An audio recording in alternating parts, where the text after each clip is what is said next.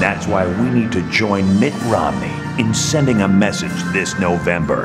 I'm an American, and doggone it, I ride outside. Doggone it is an expression of remorse over something negative that happens.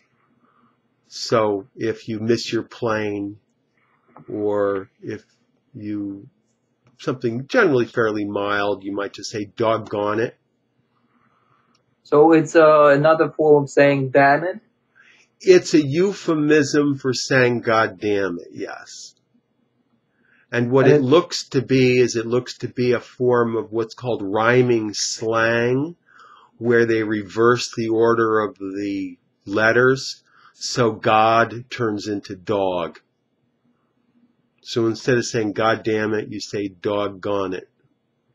And it's old-fashioned if you do it, or a politician does it. Like in this video, it's more to create this comical effect.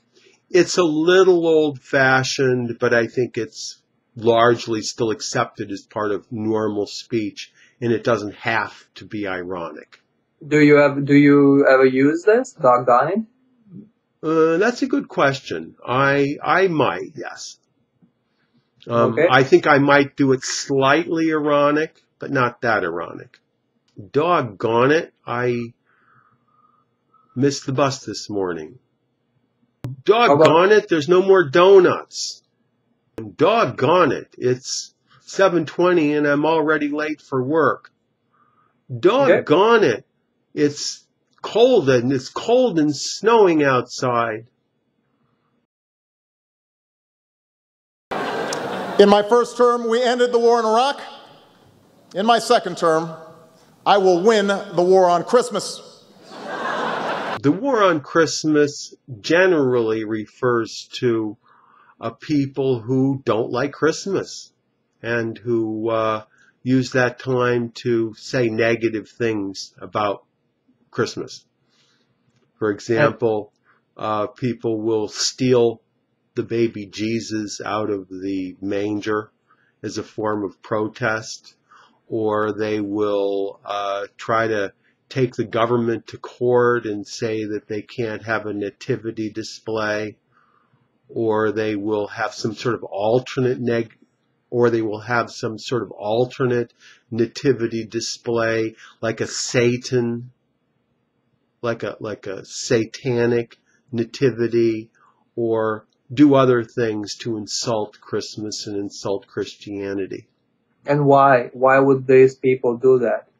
A lot of these people do it because they're atheist and they feel that public expression of religious sentiments is wrong in some way, or that they feel that the Christian influence on the U.S. is too dominant.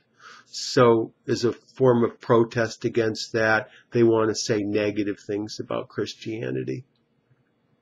So are you a atheist or not? Me, I don't consider myself to be an atheist, no. So you're a religious person? It's kind of hard to say. I believe in God, but I think I believe in God more in a universal sort of way than any one particular religion. But can also be there are also another movement in this politically correct society, a melting pot that the United States is oftentimes called, that many people want to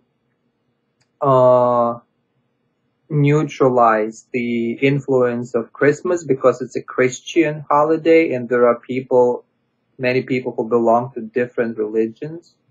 That's true too. One more thing. I consider myself to be a cultural Christian, which means that I grew up in a society that's Christian based. So I tend to honor the values that the Christian Science-based society is built around. So you don't believe in evolution? Sure, I believe in evolution. But it's contrary to the Bible and Christianity. I don't see how that's true. Well, because they believe in creationism and it's opposite to the evolution. Well, maybe a few people do, but certainly not very many of them. So another sign of the war on Christmas could be considered the change of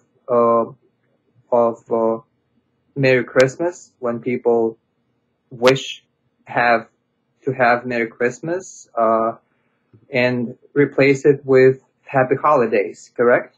I'm not sure if that would be a war on Christmas or if that would be more of just a neutral way of referring to the holidays, where you're not automatically assuming that the other person is going to openly celebrate Christmas, but at the same time, since it is a holiday, you can wish them happy holidays in a neutral manner without risking a negative response.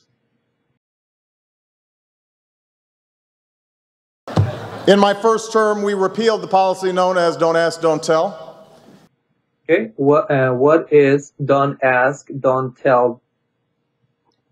Don't ask, don't tell refers to a government policy during the 1990s where gay soldiers were asked not to tell other people in the military that they were gay, and the commanding authority was asked not to ask the soldiers whether they were gay. Prior to that point, if someone was gay, that was grounds for getting dismissed from the military or was considered to be negative. So the don't ask, don't tell policy was part of transitioning the military to becoming more of a gay-friendly organization. That's all for today. Tom Taylor is an ESL tutor. He teaches English in the United States and outside, all over the world, using Skype. He can be reached at his website, which is ESL-fullsteamahead.com. Click on this link and check out his website and email with questions. Thank you, Tom, and I'll talk to you next time. Thank you.